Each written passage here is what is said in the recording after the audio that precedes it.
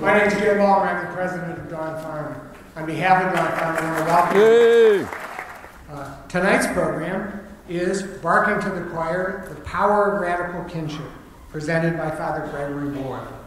Greg Boyle is the founder of Homeboy Industries in Los Angeles, the largest gang intervention, rehabilitation, and reentry program in the world.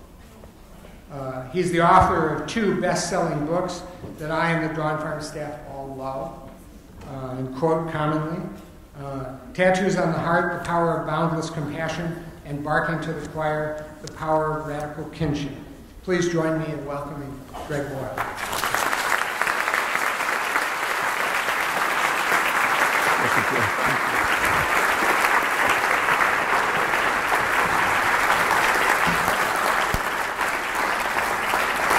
Thank you. It's a privilege to be with you. And thank you, Jim, and thank you, Dawn Farm. I am a great admirer of all that you do. It's the privilege of my life for 31 years to work at Homeboy Industries and to have my heart altered by thousands and thousands of men and women who the day won't ever come when I have more courage, or I am more noble, or I'm closer to God than they are. People like Luis Perez, who was kind of a force of nature at Homeboy, worked there for about 10 years, was a gang member, out of prison, heroin addict, force of nature. He also was a good speaker. He would be in demand. People, high schools and stuff, would ask for him by name, and he liked speaking. And we went out to dinner, and he was giving me tips on how to speak publicly. And he said, you know, you gotta pepper your talk with self-defecating humor. And I said, yeah, no shit. That's some good advice there, so brace yourselves. You know, I've been to Ann Arbor before. You know, I spoke at the university here, and several times, I guess, over the years. But Jim's an old friend, and I'm happy to oblige this speaker series. You know, the other day I was sitting in my office there with 4 homies, and one of them, a guy named Jose, was looking at his cell phone, and he said, you know, my wife just texted me. What does LMAO stand for? And I couldn't believe that this old-ass geezer was going to tell this homie that it stands for laugh my ass off. But in fairness to him, you know, he had been locked up for so long that, you know, he didn't really know the cell phone thing. And he was saying, I barely found out last week that LOL does not stand for lots of love. So then he was telling me that his 14-year-old daughter had texted him and said, Dad, we won the basketball game. And Jose texts her back, WTF?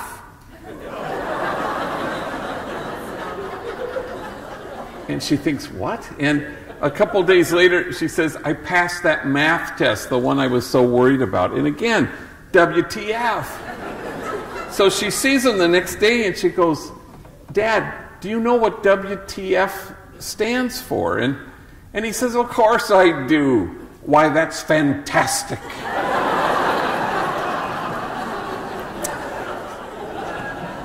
So I'm really happy to be with you, and words fail me, so WTF.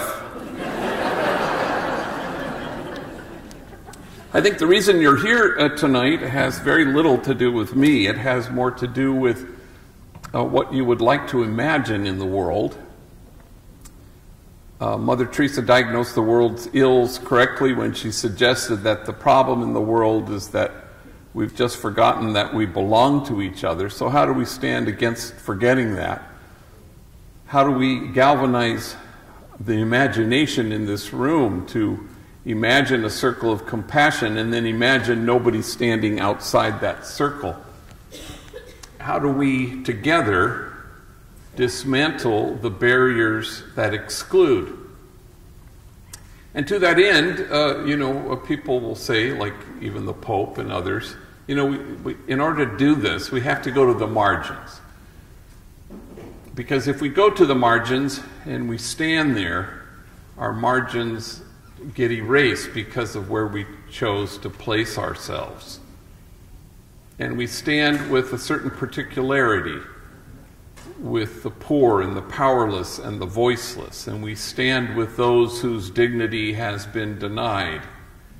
And we stand with those whose burdens are more than they can bear. And every once in a while we get this exquisite privilege, this ability to stand with the easily despised and the readily left out. We get to stand with the demonized so that the demonizing will stop. And we get to stand with the disposable so that the day will come when we stop throwing people away. And I suspect if in our imagining we create a community of kinship such that God in fact might recognize it, we will no longer be working and struggling and promoting justice. We'd be celebrating it. No kinship, no peace. No kinship, no justice. No kinship, no equality. I think no matter how singularly focused we may well be on those worthy goals, the truth of the matter is they can't actually happen unless there's some undergirding sense that we belong to each other and that we have in fact stood against forgetting that. And so we brace ourselves as we go to the margins, because people will accuse you of wasting your time. But the prophet Jeremiah writes, "In this place of which you say it is a waste, there will be heard again the voice of mirth and the voice of gladness, the voices of those who sing." And you go from this auditorium tonight to the margins, and other voices get heard. None of this makes any sense to me were it not for kind of a notion of what kind of God we have. So if you'll permit me to do a little parenthetical about that. I'm a Jesuit, so Ignatius always talked about the God who's always greater, and people in recovery talk about the higher power, and the higher power is about a spacious, expansive sense of things. The problem is we've sort of settled for a puny notion of who God might be. I had a spiritual director years ago who said, we need a better God than the one we have. He was a Jesuit. And of course he's right, because we settled for a partial and a puny God. I think we can all sort of connect to this notion. When Dylan Roof killed all those folks in Mother Emanuel Church, and I don't think a week had passed when family members of those who had died stood in front of him and said, "We forgive you." I suspect understanding the weight of mental illness. Everybody who heard that knew that you were in the presence of the God we actually have. But 9 months later, when he was sentenced to die and people called it God's justice, you knew you had wandered back to the partial God, the lesser God, the puny God. Meister Eckhart, the great mystic and theologian, said, "It is a lie, any talk of God that doesn't comfort you."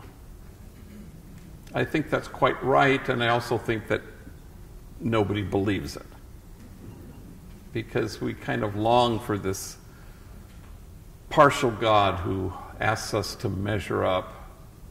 The homies have always kind of stretched my mind and my heart to kind of see things more expansively.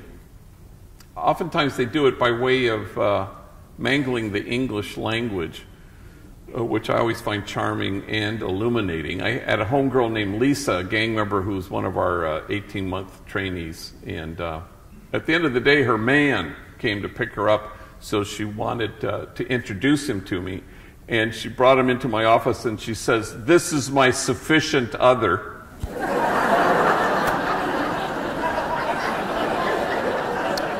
No doubt. Jim and I were talking about, kind of succession plan at Homeboy, and I said, well, I kind of don't run the place now. I have a CEO, which I'm really grateful for, a great guy who has to worry about our meeting payroll and head count and cash flow, and so I don't have to. I can be here. And so I had a homie come into my office, and he was kind of distressed, and one of our trainees, a gang member, and he said, "Damn, G, my lady, she is in a bad mood today." And I said, "Why?" "Well, she's beginning her administration period." I say, "Well, I just finished mine, so kind of know what she's going through." But my favorite one happened when I was presiding at San Fernando Juvenile Hall, and it was in those days it was a big old gym, and we had 500 gang members in there, maybe a row of females, but the rest guys. And so I had my Alban and my stole, and I was. They have these sheets that have the readings in English and in Spanish, and I thought, well, I'm going to close the sheet and have it rest on my lap. I'm going to close my eyes. I'm going to listen to the word proclaimed. So the homies got up. The first guy did the first reading, and then the second guy got up and did the psalm response. And there was a kind of an overabundance of confidence in his voice. And he got up and he said, "The Lord is exhausted." And I said, "What the hell?" And it was, "The Lord is exalted." And I remember thinking at the time, wow, that's way better. I mean, let's be honest, the exalted God really is the God created in our own image, because, if we were God, we would want to be exalted.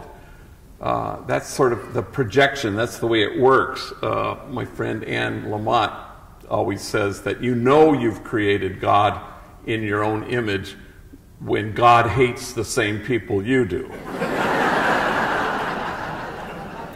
So you don't want to settle for that puny God. The exhausted God is kind of expansive and generous, and no, it's not about me, it's about you, and that has great appeal. And that is a better God than the one we have. Not all that long ago, I buried my 92-year-old mama, and she had 8 kids, and 5 girls and 3 boys. And I buried my dad 25 years ago. But she died in her own home and in her own bed, surrounded by her kids. And she was sharp as a tack to the very end. In fact, in the last months of her life, she watched so much MSNBC, she was becoming Rachel Maddow.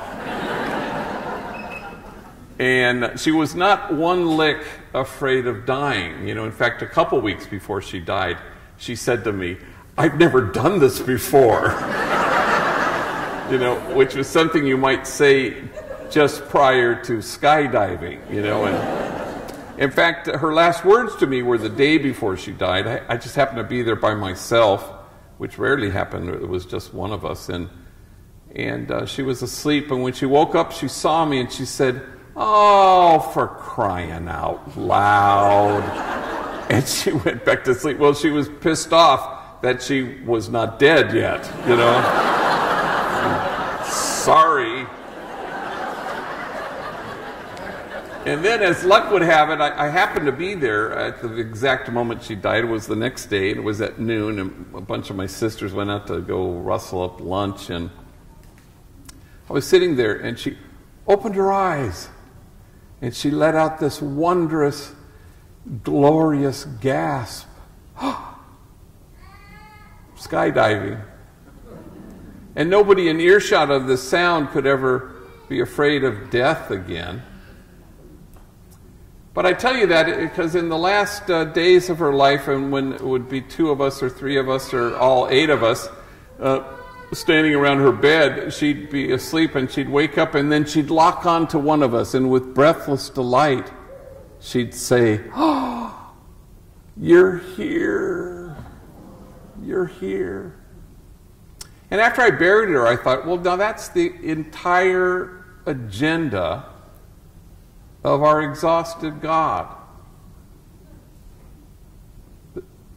It's the tender glance, and we receive the tender glance, and we feel compelled to be that tender glance in the world, and I think that's the whole thing. Behold the one beholding you and smiling, and it is a lie. Any talk of God that doesn't comfort us. It is the exhausted God who doesn't want anything from us, only wants for us. And once you know that, it's a game changer. There is nothing more consequential in our lives than having an expansive, spacious notion of this God who loves us without measure and without regret, who only wants to look at you with breathless delight and say, "You're here. You're here." Even as we finish Lent, I was thinking, it's 40 days that kind of models the desert and Jesus, and we kind of project all these things onto that, grim duty and grumbling stomach and eating locusts, I don't know what the hell, and maybe he's regretting he gave up scotch and chocolate for Lent, and yet it's not dark night of the soul, it's just God saying, "You're here. You're here." And then you don't know what else to say to that except, "Well, you're here." And that's it.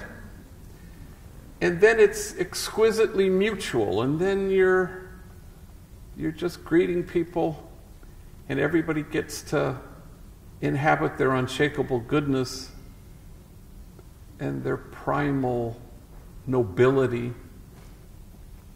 Or as a great many Buddhist texts begin, "O nobly born, remember who you really are." And when you can receive the tender glance and hear that voice, then you go to the margins, because that's where the joy is. And all you want to do is look in eyes and say, "You're here. You're here." But kinship is the goal. That's God's dream come true, that you may be one, as Jesus says. And I know we begin with service, and service is a good place to begin. Service is the hallway that gets you to the ballroom, but you want to get to the ballroom, which is the place of exquisite mutuality and connection with each other, where everybody's extending this tender glance. That's where you want to go. Otherwise, there's distance in service, and there are a lot of service providers in this audience, and you don't want that either. Service provider, service recipient. There's a gulf. I was speaking in Houston, and what we would call in the biz a hardcore gang intervention worker, a guy who works in the streets of Houston, really good guy, former gang member himself and former inmate. And he pleaded with me, and he said, "How do you reach them?" Meaning gang members. And I said, "Well, for starters, stop trying to reach them. Can you be reached by them?" And that just turns everything on its head. It turns service on its head. It ushers in a whole new way of being, where everybody can inhabit the same thing, since we're all born wanting the same things. One of the great privileges of my life was knowing Cesar Chavez as a friend, and he was like absolutely the best listener I've ever been in the presence of. If you were talking to Cesar, nobody else existed. He was laser beam focused. He was never looking over your shoulder to see if somebody more important was on the approach. His whole being seemed to say, "You're here." But once famously, a reporter had commented to him and said, "Wow, these farm workers, they sure love you." And Cesar just shrugged and smiled and said, "The feeling's mutual," which of course is the hope. How do we arrive at that place where there is no daylight that separates us, where there is no us and them, there's just us? Well, no homie found more job opportunities in our entire history than this guy we all called Dreamer. And I knew him since he was a little mocosito growing up in the housing projects, and his older brothers were from a gang, and one of the smartest homies I've ever known, though I'm not sure he ever actually went to school ever, but he was very smart with a dangerous sense of humor. He's doing fine now. He's in his early 40s, married, good job, kids, house. But in his early 20s, he was a kind of a yo-yo, in and out of getting locked up all the time, and I'd find him a job in the private sector or in one of our 9 social enterprises. And always, de volada, quickly, he'd find himself gravitating to vague criminality, usually something involving drugs, the sale of or the use of. And then he'd wander back to me, and this was a pattern that repeated itself quite a bit, and it was getting frustrating. And so this one time he finished a 4-month stretch, a probation violation at county jail, and there he is sitting in front of my desk, and he says what gang members often say, "This time it'll be different." And I go, all right. So with him sitting there, I call a friend of mine who runs a vending machine company in Alhambra, California, and a guy named Gary, who had hired homies in the past. So I'm thinking maybe he'll do it again. And sure enough, he says, "You tell that guy he can start tomorrow." That's a holy man right there. So Dreamer began work the next day in the vending machine company. Well, 2 weeks later, there he is again in front of my desk. I couldn't believe my eyeballs. I said, "Híjole, Madre Santa, here we go all over again." But this time he pulls out of his pocket his very first paycheck, and he waves it proudly, and he says, "Damn, G, this paycheck makes me feel proper. I mean, my mom, she's proud of me, and my kids, they're not ashamed of me. And you know who I have to thank for this job." And I said, "Well, who?" And he looked at me strangely and he said, "Well, God, of course." I go, "Oh, sure, no, that's right, that would be God." He said, "You thought I was going to say you." I said, "No, gosh, God's number one." He said, "You are so lucky we're not living in them Genesis days." I'm sorry, them Genesis days? He goes, "Yeah, because God would have had struck down your ass already by now." Well, the thing I most remember was the two of us, we just fell out of our chairs howling with laughter. And I defy you to identify exactly who's the service provider and who's the service recipient. It's mutual. The homies have taught me everything of value, but certainly they've taught me about kinship. And along with that, they've taught me how to text. So I'm really grateful to them, because I find it sure beats the heck out of actually talking to people. And you know, I can't be alone in being vexed by this autocorrect thing, you know. they just, a homegirl named Bertha, she texted me on a Sunday and she said, "Where are you at?" And I said, "I am about to speak to a room full of monjas." And monjas means sisters, nuns, religious women in Spanish. I'm about to speak to a room full of monjas, and I pushed send. Autocorrect told her I was about to speak to a room full of ninjas, which she thought was pretty darn interesting. Even now, I mean, my God, every 2 minutes, their homie's hair is on fire. This bill or my car note or rent. It's always rent, and tomorrow's May 1, so I have like 49 of those. And once a homie wrote me, and he just needed $100 to finish off his rent. Well, I didn't have it. So I wrote back simply, "Things are tight." And I pushed send, and autocorrect told him, "Thongs are tight."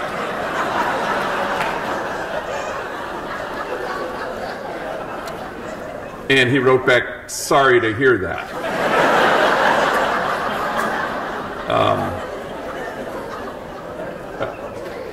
What about my rent? But I'm pretty dexterous at it, LOL and OMG and BTW, and the homies have taught me a new one, OHN, which apparently stands for, "Oh, hell no." And I've been using that one quite a bit lately. So there I am in a car with two older vatos, Manuel and Poncho, and at about 9 o'clock in the morning, at 10 minutes to 9, we always have our morning meeting where we have the thought for the day and the prayer and announcements, and people share things, like I got my kids back, or I'm 1 year sober, or whatever it is. We sing happy birthday, whether it's your birthday or not, and so I'm in the car with Manuel and Poncho, and we're going to drive, and they're going to help me give a talk at a high school in Palm Desert. And we're 15 minutes on the road when Manuel in the front seat gets a text, and he chuckles. And I say, "What is it?" "Oh, it's dumb. It's from Snoopy back at the office." Well, I just seen Snoopy. Snoopy just gave me a big old abrazo. Snoopy and Manuel work together in the clock-in room where they clock in hundreds and hundreds and hundreds of our workers, all gang members. I would not want this job because this may come as a shock. Gang members can sometimes be attitudinal. So I said, what did he say? "Oh, it's dumb. Hang on, let me find it here. Here it is. Hey, dog, it's me, Snoops. Yeah, they got my ass locked up at county jail. They're charging me with being the ugliest vato in America. You have to come down right now, show them they got the wrong guy."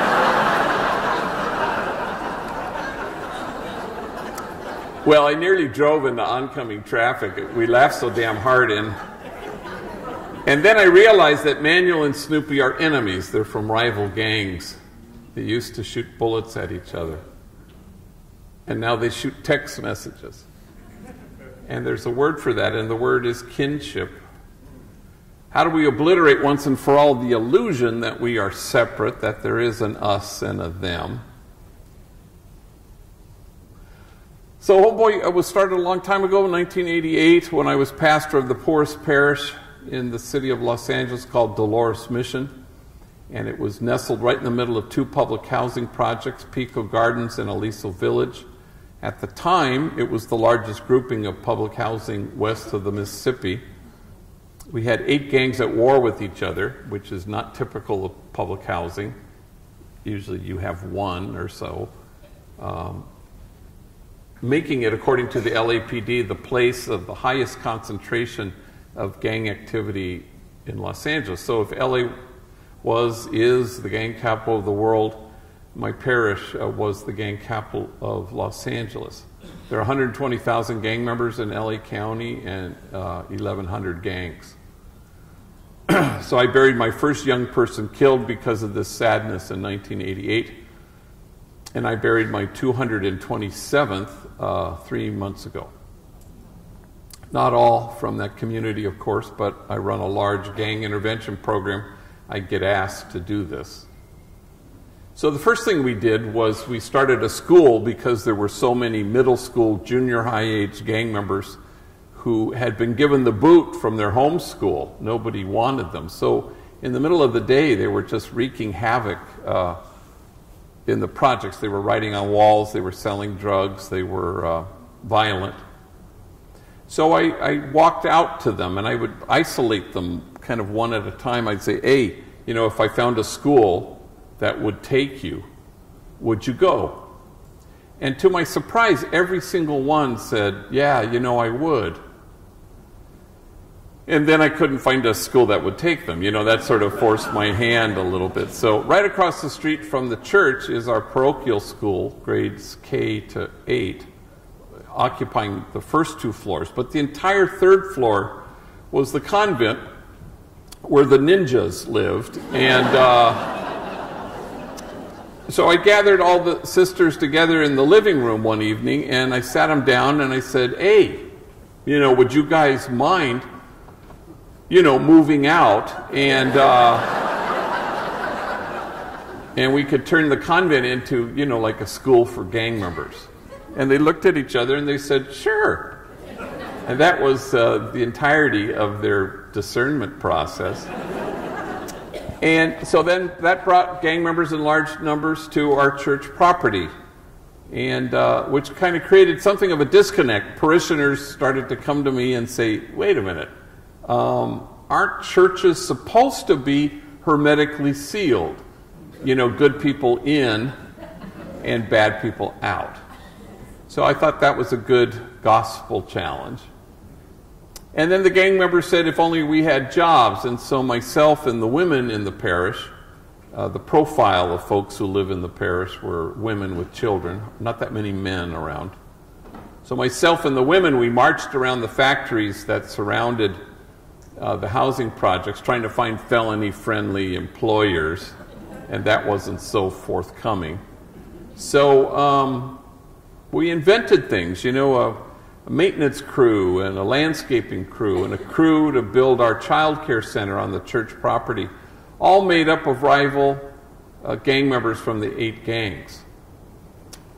And then in 1992, after the unrest that followed the Rodney King verdict, the entire city of Los Angeles just imploded. Every pocket of poverty ignited, except the poorest pocket, my parish. And so the LA Times came snooping around and asked me, why do you think this community didn't ignite? And I said, well, I think it's because we had 60 strategically hired rival enemy gang members who had a reason to get up in the morning and a reason not to gangbang the night before, and more to the point of your question, a reason not to torch their own community. So the next day, the article appeared, and a movie producer named Ray Stark, who happened to have $500 million, read the article, and he summoned me to his office in Beverly Hills, and he said, how do you think I should spend my money? As I look back on it now, I see that I woefully undershot my request. I was young. So I said, well, there's an abandoned, tore-up bakery. It has ovens. The ovens don't work, but we could fix them. We could throw paint on the place. We could put hairnets on rival enemy gang members. We could, they could bake bread, and we could call it Homeboy Bakery. And that was the extent of my business plan. And he said, sure. And so we were off and running. A month later, we started Homeboy Tortillas in the Grand Central Market. Once we had plural, we changed our name from Jobs for a Future to Homeboy Industries, as if there was any industry involved in this venture. And not everything worked. I'll be the first to admit it. Homeboy Plumbing really was not hugely successful. Who knew? People didn't want gang members in their homes. I did not see that coming. And nobody ever intends to do such a thing. You evolve, you back your way into becoming the largest gang intervention rehab reentry program on the planet. We didn't intend to do that, but it sort of happened. So 15,000 folks a year walk through our doors at Homeboy, wanting to reimagine their lives. Most of them want to get in on our 18-month training program because it's a paid gig, but it's also where the healing happens. We used to be job-centric, but now we're healing-centered, because an employed gang member or returning citizen may or may not go back to prison, and an educated one may or may not, but it is our absolute total guarantee that a healed person won't ever reoffend. And so it's about receiving them, and if you will, we are something of a sanctuary where they can find respite from their chronic toxic stress, and then they become the sanctuary that they sought. And then they go home and present to their kids this same sanctuary, and suddenly you've broken a cycle. And then they re-identify who they are in the world, and then they discover a newfound resilience. So nobly born, remember who you are. And then they leave us after 18 months, and the world will throw at them what it will, but this time they won't be toppled.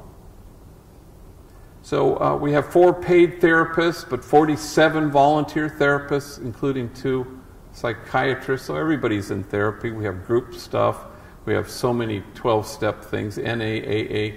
We also have CGA, which is Criminals and Gangs Anonymous, for gang members who found themselves more addicted to the adrenaline rush than to any substance.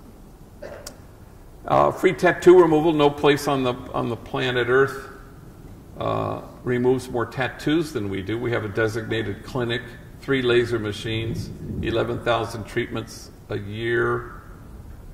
We have 1 paid physician assistant and 43 volunteer doctors. So if anybody is starting to regret that Dawn Farm tattoo you have, see me afterwards. Jim. And it was all started because of a guy named Frank who I didn't know, and he wandered into my office 2 days out of Corcoran State Prison, and he's sitting in front of my desk, and tattooed on his forehead like a big old damn billboard, filling the whole space with big block black letters. It said, "Fuck the world." And he looked at me and he said, "You know, I am having a hard time finding a job."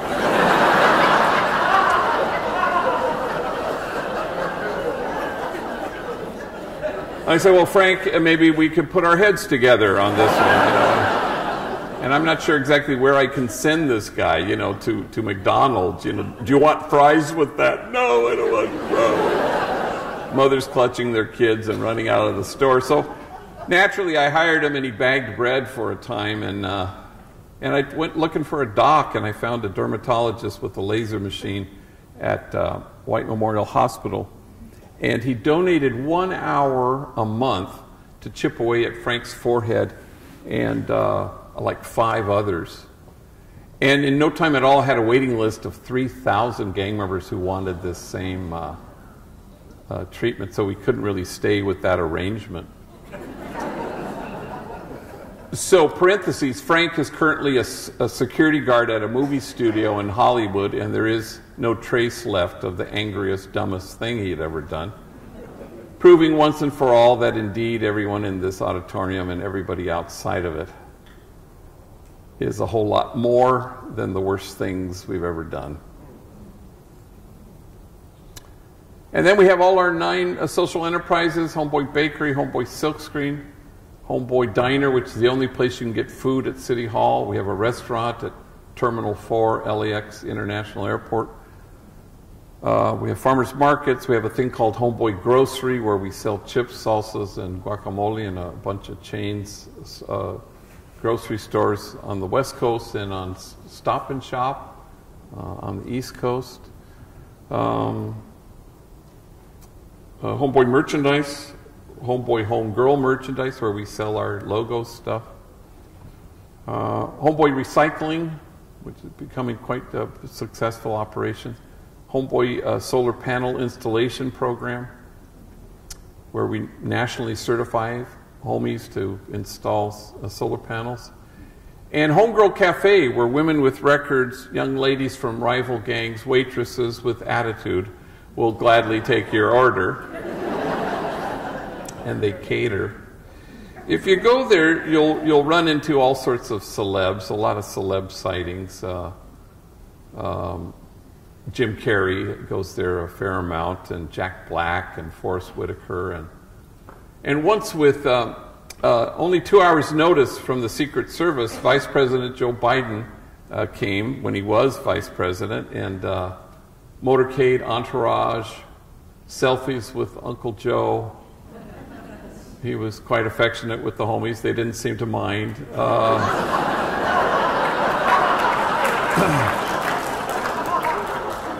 I'm not plugging a candidate here. So. I was making my annual silent 8-day retreat, so I wasn't there. So when I came back, I ran into Louis Mora, and he said, "Damn, gee, while you were gone, we were visited by an MVP." MVP? Do you mean a VIP? That one, VIP, yeah. Imagine, gee, here at Homeboy Industries, we were visited by the Vice President of the United States, Mitt Romney. And I think you can file that under all white guys seem to look alike. And I think we did add a current affairs class shortly thereafter, but most famously of all, Diane Keaton showed up, Oscar winner, movie star, Godfather movies, Annie Hall. And her waitress was Glenda. And Glenda's a big girl, been there, done that, tattooed, felon, parolee. She has no idea who Diane Keaton is, and so she's taking her order, and Diane Keaton says, "Well, what do you recommend?" And Glenda rattles off the 3 dishes she particularly likes, and Diane Keaton says, "Well, I'll have that second one. That one sounds good." And it's at that moment, for some reason, something dawns on Glenda, and she looks at Diane Keaton. She says, "Wait a minute. I feel like I know you from somewhere. You know, like maybe we've met." And Diane Keaton decides to deflect it humbly. "Oh, gosh, I don't know. I suppose I have one of those faces that people think they've seen before." And then Glenda goes, "No, now I know. We were locked up together."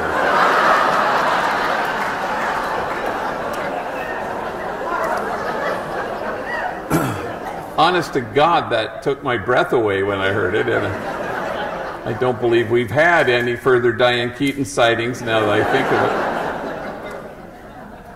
it. And suddenly kinship so quickly. Oscar-winning actress, attitudinal waitress, exactly what God had in mind, that you may be one. What Martin Luther King says about church could well be said about our time together here in this evening. It's not the place you've come to, it's the place you go from. And you go from here to be enlightened witnesses, people who through your kindness and tenderness and focused, attentive love return people to themselves.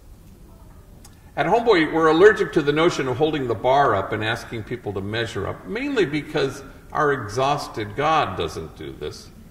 Instead, we hold the mirror up and we say, "You're here."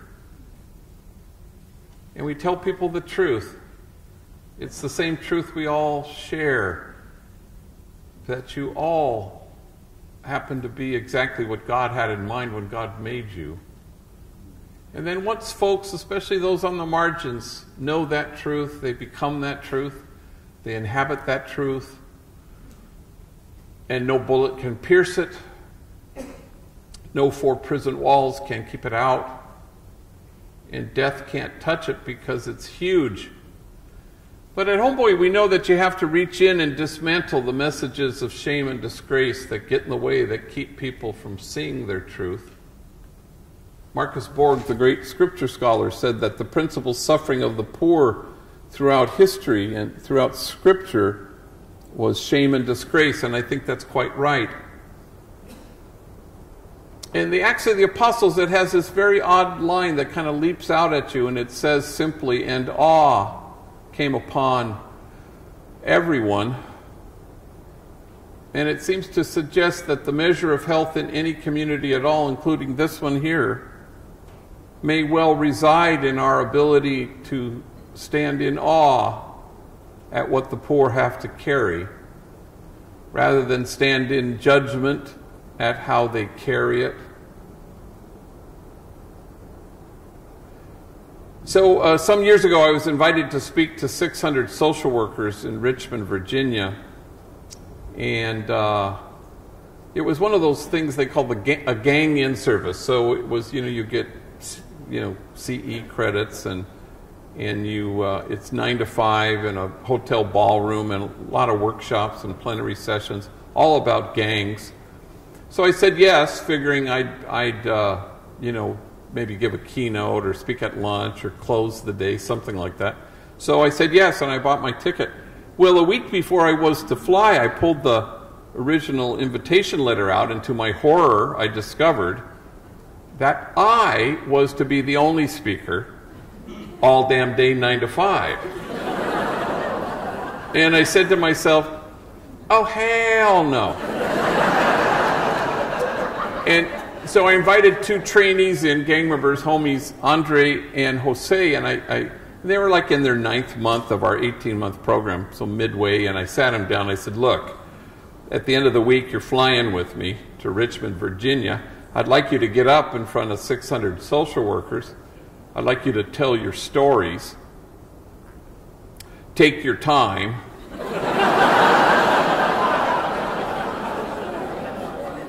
Because we got a long-ass day to fill. Well, I'd never heard their stories, and Jose gets up first, and he's 25 years old, gang member, been to prison, tattooed, felon. But in the different phases, everybody goes through different phases at Homeboy, and he was in a phase where he was doing kind of clerical stuff, but he was attached as a very valued member of our substance abuse team, a man solid in his own recovery, and now he's helping homies and homegirls with their addiction issues. A man who was in prison for a stretch, but also had a long stretch as a homeless man and an even longer stretch as a heroin addict. And so he gets up in front of 600 social workers and he says, I guess you could say my mom and me, we didn't get along so good. I think I was 6 when she looked at me and she said, why don't you just kill yourself? You're such a burden to me. Well, 600 social workers audibly gasped, and then he says, it sounds way worser in Spanish. And we got friggin' whiplash going from gasp to laugh. Then he continued, I think I was 9 when my mom drove me down to the deepest part of Baja California, and she walks me up to an orphanage, and she knocks on the door, and the guy comes to the door, and she says, I found this kid. And she left me there for 90 days until my grandmother could get out of her where she had dumped me, and my grandmother came and rescued me. My mom beat me every single day of my elementary school years with things you could imagine and a lot of things you couldn't. Every day, my back was bloodied and scarred. In fact, I had to wear 3 t-shirts to school each day. First t-shirt because the blood would seep through. The second t-shirt, you could still see it. Finally, the third t-shirt, you couldn't see any blood. The kids at school, they'd make fun of me. Hey, fool, it's 100 degrees. Why are you wearing 3 t-shirts? And then he stopped speaking, so overwhelmed with emotion, and he seemed to be staring at a piece of his story that only he could see. And when he could regain his speech, he said through his tears, I wore 3 t-shirts. well into my adult years because I was ashamed of my wounds. I didn't want anybody to see them. But now I welcome my wounds. I run my fingers over my scars. My wounds are my friends. After all, how can I help heal the wounded if I don't welcome my own wounds? And awe came upon everyone. The measure of our compassion lies not in our service of those on the margins, but only in our willingness to see ourselves in kinship with them. For the truth of the matter is this: if we don't welcome our own wounds, we may well be tempted to despise the wounded. In the original covenantal relationship, God says to God's people, as I have loved you, so must you have a special preferential care and love for the widow, orphan, and the stranger.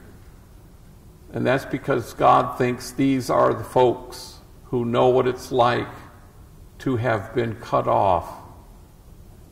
And because they have suffered in this particular way, God thinks these happen to be our trustworthy guides to lead the rest of us to the kinship of God. So you don't go to the margins to make a difference, because then it's about you. You go to the margins so that the folks at the margins make you different. And then it's about us. I was being interviewed by this nice lady on the Christian Broadcast Network, and she was asking me about all that we do at Homeboy, and I gave her the list of all the things I told you, and I went on at some length and talked about how Homeboy wants to be what the world is invited to become, that hope has an address, and we want to be the front porch of a world that we all long for. And I went on and on and on, and when I finished my litany of things we do at Homeboy, she kind of made a face, and then she said, yeah, but how much time each day do you spend at Homeboy, you know, praising God? And I didn't know what to say to that. And so I said, all damn day.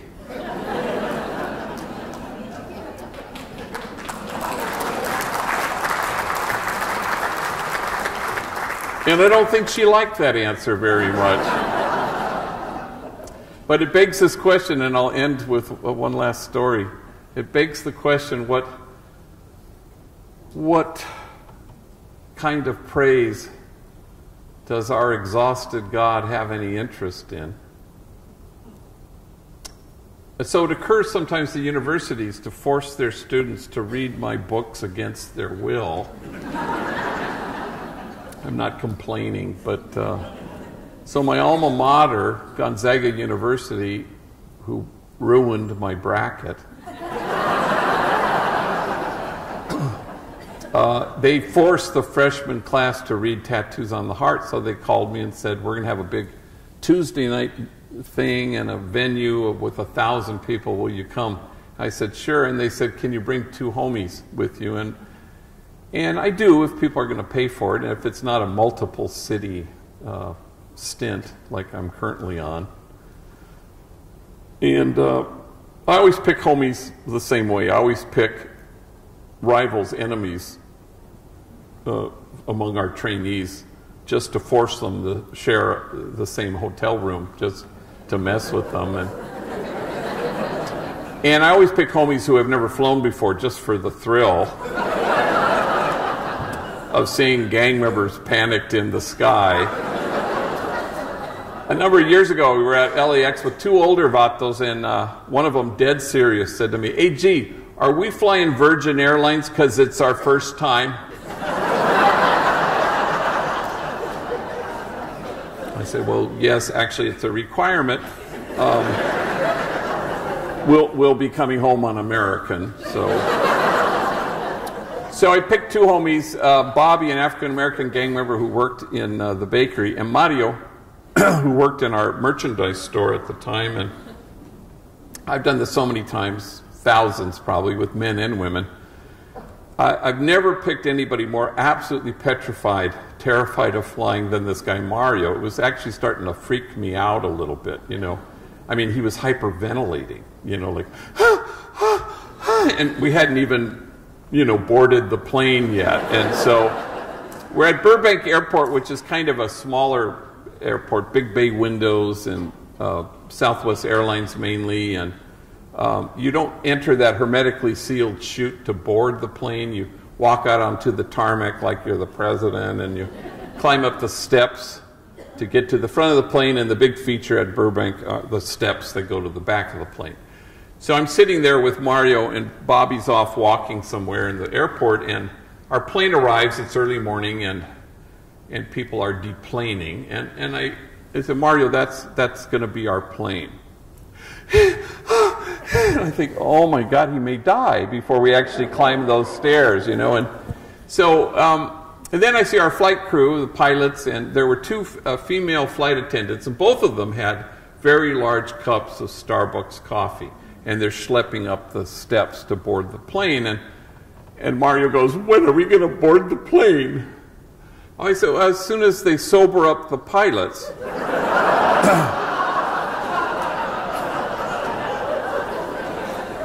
There they go now.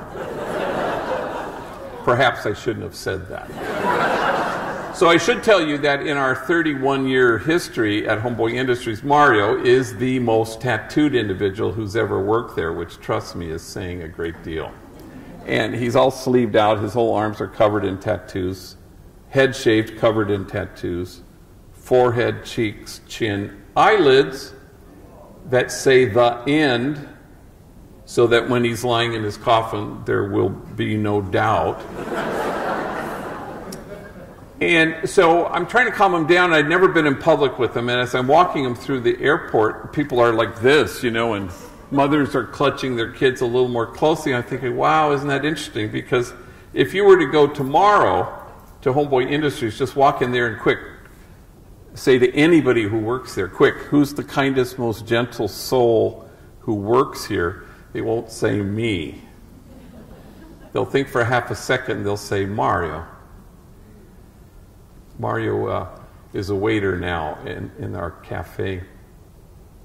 Mario is proof that only the soul that ventilates the world with tenderness has any chance of changing the world. Mario is proof that tenderness is the highest form of spiritual maturity. So we get to Spokane, and of course this always happens, you know, the big talk Tuesday night. What they don't tell you is all damn day Tuesday, they got 93 other talks for you, you know, lunch, talk, meeting, class, all damn day. So I tell Mario and Bobby, I'm not going to speak at any of these. I want you guys to get up, and I'm going to sit in the back of the classroom. So they get up, and they're terrified, especially Mario, but they do a good job. Stories of terror and torture and violence and abuse of every imaginable kind. And honest to God, if their stories had been flames, you'd have to keep your distance. Otherwise, you'd get scorched. I would not have survived a single day of either of their childhoods. So the nighttime talk came, and I get them up before me in front of 1,000 people, and they were terrified, again, especially Mario. But they each did a 7-minute snapshot so that I could include them at the end in the question and answer. So after they were done, I got up and did my thing. And then I pulled him up on the stage, and questions. Yes, ma'am. And a woman stands, and she goes, yeah, I got a question. It's for Mario. First question out the gate. And Mario is this tall, skinny drink of water, and he clutches the microphone, and he's just terrified. Yes? And she says, well, you say you're a father, and you have a son and a daughter who are about to enter their teenage years. What wisdom do you impart to them? What advice do you give them? And Mario closes his eyes, and again he clutches the microphone. He's starting to tremble, and he's getting a friggin' hernia trying to come up with whatever the hell he's going to say. And when suddenly he blurts out, as soon as he says those two words, he rushes back to his microphone, clutching closed-eyed refuge. And now I know he's losing his battle with tears. But he wants to get the whole sentence out.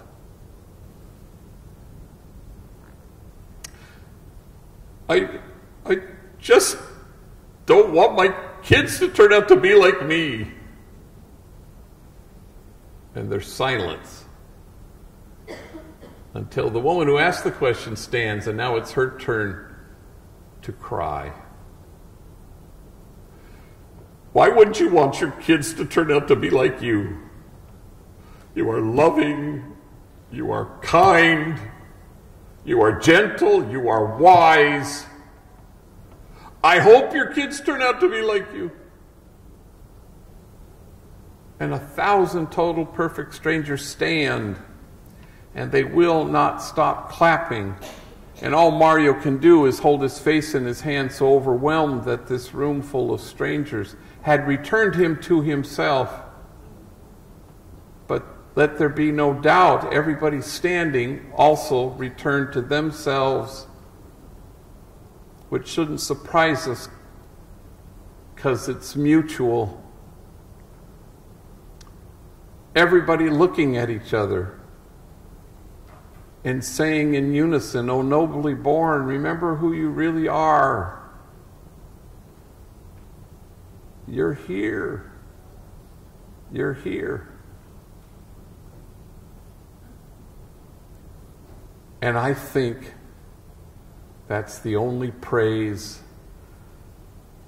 our exhausted God has any interest in.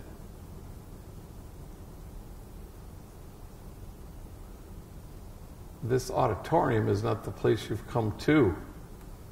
It is the place you go from. And you go from here to imagine a circle of compassion and then imagine nobody standing outside of it.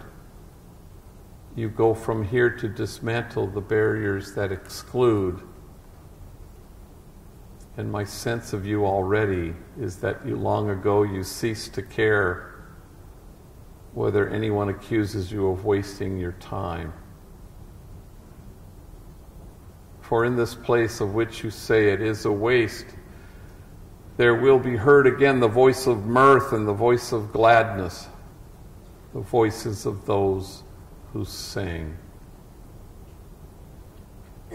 We don't go to the margins to make a difference. We go to the margins so that the widow, orphan, and stranger make us different.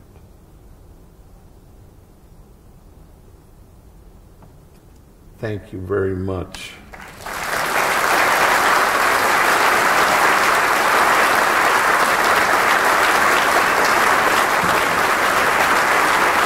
Thank you.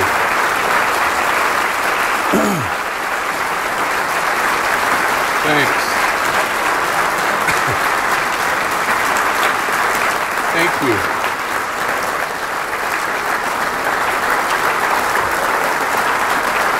Thank you.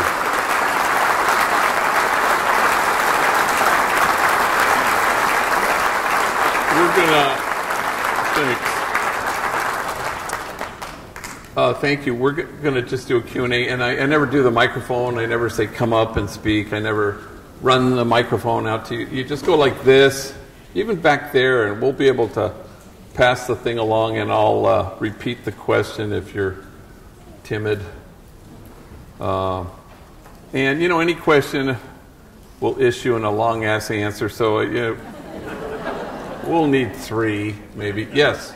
Yeah, well, the problem was in 1980, it's funny, I do have to say this. Twice this has happened in Chicago on a call-in radio show that I was on when I was in Chicago, where people were actually incensed that I would name the organization Homeboy.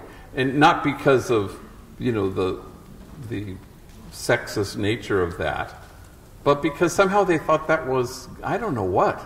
It was always a head-scratcher. In California, it's kind of a neutral term, oddly. People will say, hey, do you know Mr. Gomez, the math teacher? Yeah, oh, that's the homeboy right there. It's a way of talking about connection. So you want to go in their door and go out another door. In 1988, it wouldn't have occurred to us, and again, I didn't put a lot of thought into it, but in 1988, the gang thing was a guy thing. It was 97% male. 31 years later, it's probably 99% male. So having said that, 40% of the folks who work at Homeboy are female. And the reason is we kind of expanded it to include previously incarcerated. So any male who works there is a gang member. But any female who works there has to at least have been a felon in prison on parole or probation. But if we tried to populate the Homegirl Cafe with female gang members, we wouldn't have been able to do it. We've never been able to do it, just because of the numbers. So it's an odd thing, because people will say, well, what about the women? And I go, yeah, I don't know what to tell you. It's a little bit like if you had a women's shelter for domestic violence victims, and somebody said, well, what about the men? And you go, yeah, I guess there are men out there, But it's it's kind of, there's an intentionality to kind of deal with the issue as it's been handed to you, which was 97% male. So, but we have Homeboy Homegirl merchandise, and we have Homegirl Cafe, and 40% are women. So just because in this day and age you can't not expand that way. But it's kind of, we've lost a little bit of the gang intervention piece, because we call ourselves a gang intervention rehab, meaning a healing place, and a re-entry program, which then includes women.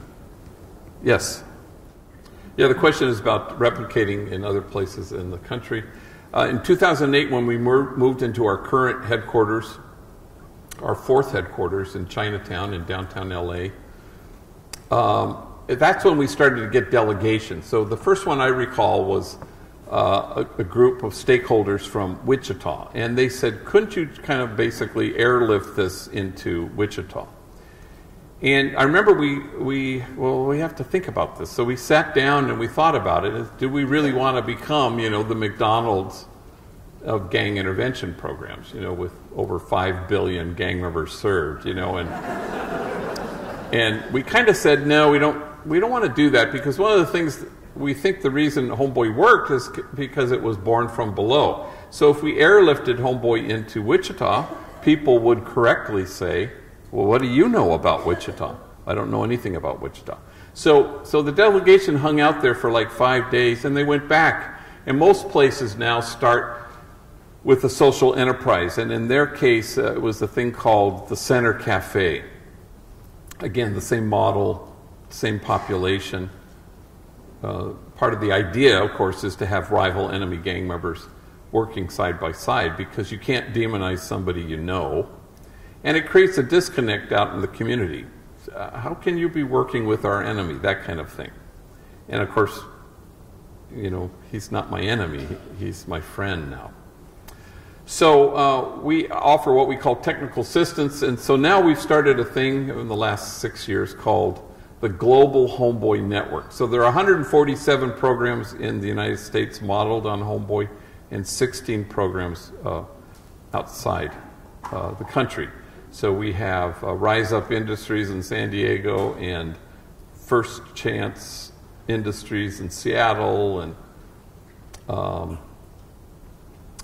Braveheart Industries in Glasgow. They don't all have to, say industries, but they seem to. And then we gather every August for 2.5 days, what we call the gathering. So we get 400 people from all over the world, people who are our partners. And we just check in with each other, and it's best practices and workshops and big plenary sessions to kind of... And so we all try to be on the same page in terms of the methodology that we believe in. So, great. So the magic wand question about what practices to sort of enhance the practice of tenderness and I don't. By practice, I think there's the intentionality of paying attention. Rumi invites us to live in the infinite moment when everything happens. So if you live in that place, something magical happens. A lot of times we think joy is meant to be an outcome of our living, when joy is really an outlook for our own life. And it's how you see things, how you approach things. And so it's what Dorothy Day always called the duty to delight. I think she was quoting Ruskin, but it's the same principle. If you can bring focus to bear right in the present moment, because otherwise we're lamenting what happened yesterday and we're anxious about what will happen tomorrow, but we're saved in the present moment. I took two homies, Larry, an African American gang member, and Jose to Chicago about 3 weeks ago, and Jose had never been on a plane, and Larry was like 41 and Jose was like 36, and combined they had spent a half a century incarcerated. Exactly 50 years. And so we were at Southwest, and we were lined up in the A group, and Jose's behind me, and he has kind of a loud ass voice, he says, "Hey G, can I turn my phone on airplane mode?" And I said, well, you can use your phone now, and even when you're on the plane, but the minute they close the door, you got to turn your phone to airplane mode. And he turns to a woman behind him, total stranger. "I've never done airplane mode before." And the look on her face was great, yeah. But I remember thinking about it later, that it was an invitation to live in the infinite moment when everything happens. And that's the risen life. We just finished Easter, and I don't know, just as we settle for a partial God, we kind of settle for reenactment and commemoration, Which there's nothing wrong with washing of the feet on Holy Thursday or remembering the Last Supper. I was on the 10 freeway in LA on Good Friday, and right above me on the overpass was Jesus with a crown and a beard and long hair, carrying the cross, a big procession behind him. It's reenactment, it's commemoration. But the resurrection isn't about yesterday, it's about right this second. And the more you can be anchored in that infinite moment, the better. Again, with Larry and Jose, and again, between the races, especially in prison, when they come right out of prison, it's tough because prisons are so highly segregated, at least in California, and you don't mix.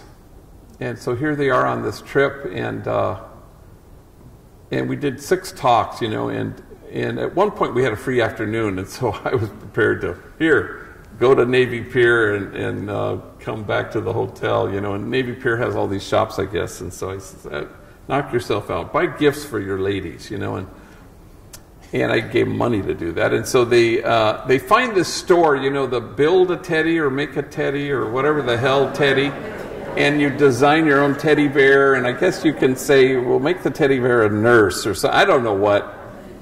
And So Jose, they both got one for their ladies. Well, there's this thing where you can you can record your voice on the teddy bear. And then, so they did. And then, so Jose was showing it to, and you push the paw, and Jose had taped for his wife, "I love you, baby, with all my heart. Come here, give me a kiss." Do you think she'll like it? I go, oh my gosh, she'll love it, And well, the next day, the homies, they buy stuff and they hardly have any room left in their bag. So he pushes this thing in, and with the zipper on his gym bag, and every time he put it down, "I love you with all my heart, baby." TSA. Oh, my favorite was shoving it to fit in the overhead. "Come here, give me a kiss." Oh my God, we were just crying. We were laughing so hard. So on the way home from LAX to back to the office at Homeboy Industries, Jose's in the back seat and he says, "Hey, G, you know what the best thing of this whole trip was?" It was like 4 days. I said, "What's that, son?" He points at Larry. "Getting to know him." And Larry says, "Yeah, I feel the same." And somehow you're anchored in the infinite moment when everything happens. So he came to me the other day, and Jose, he walked in my office and he said, "My dad died." I said, "Oh, I'm so sorry." He says, "I haven't seen him. I hadn't talked to him in 25 years. Except 2 days ago, somebody told me he was dying. He was deported long ago to Mexico, and I heard he was dying, so I called him. Hadn't heard his voice in 25 years. Then he tells me that when he and his twin brother are 11, they made a pact.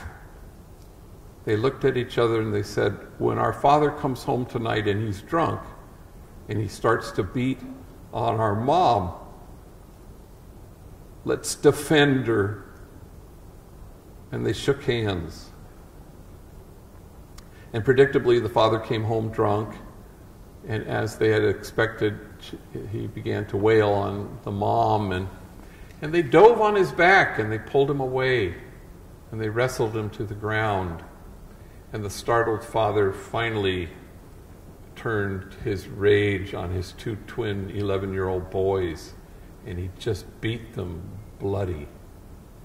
And then he dragged them by the necks out to the sidewalk and threw them out on the sidewalk and said, "You are dead to me.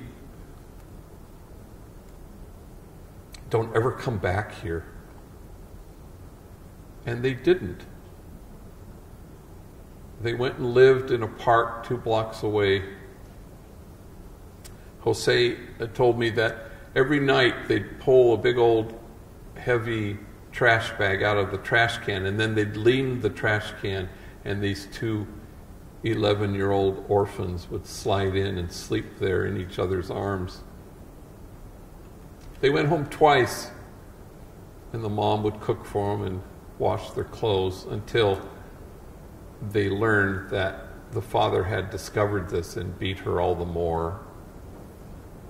And he had not talked to him in 25 years. And he said, "I called him to say I forgive you, because I don't want to carry that with me anymore." Then he shifts gears and big tears in his eyes, and he says, "I'm enjoying the person I've become here, like I've never enjoyed anything in my life." And I thought, enjoy is an odd word. It's a resurrection word. It's a right this second word. It's choosing to live in the infinite moment when everything happens.